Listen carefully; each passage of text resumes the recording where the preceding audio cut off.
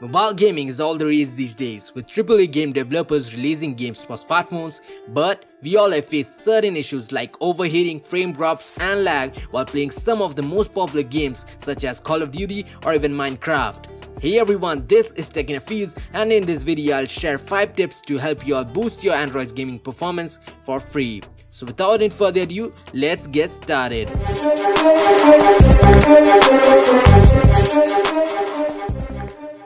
Okay, so let's start off with installing a Game Booster app, but if you notice, most of the updated phones already come with a pre-installed Game Booster, which gets triggered automatically when you run a game on your device. In my case, Samsung Game Booster does its job without any issues. So make sure to check whether your phone already has a Game Booster mode or not. Moreover, if you're gonna download a Game Booster, just make sure that you don't have any task killer apps running in the background. There's a difference between task killing and game boosting apps. If you want to boost your Android's gaming performance, then always use game boosting apps and not task killing apps. You might wonder why. That's because the Game Boosters pause the background apps when you launch a game, and all those paused apps are enabled once again after you have closed the game.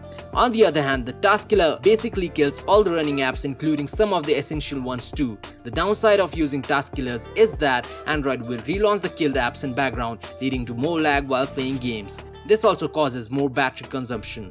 For example, here I am using the Game Booster app by Genshin Mobile, which also features support for rooted devices. You can also use the FPS monitor to measure how effective the Game Booster app is.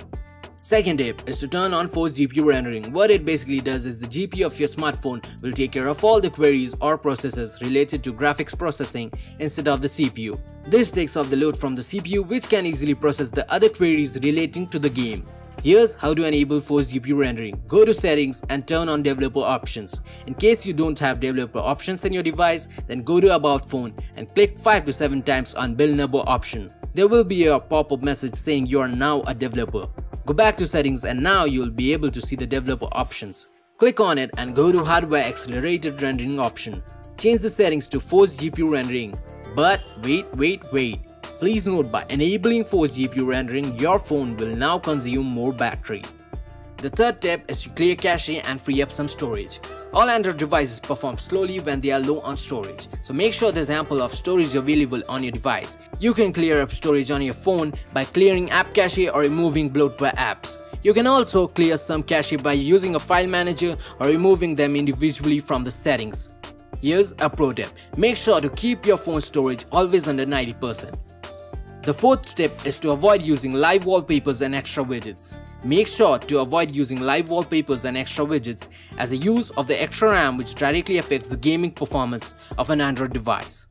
The fifth tip is to update your games. Another way to boost your Android gaming performance is to update your game, but make sure to check the most recent reviews of the game for your device in Play Store, and based on the most recent reviews, you can make the decision of updating the app or not.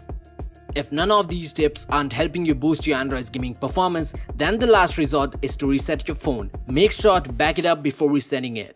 So I hope these tips helped you. Let me know in the comments if you face any issues.